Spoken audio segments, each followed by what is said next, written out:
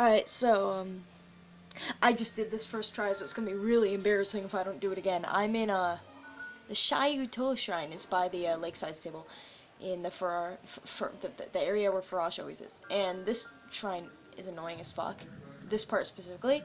So what I did is I came up here, stasis this, ran up, knocked this down, and then I whistle sprinted up it. Yes!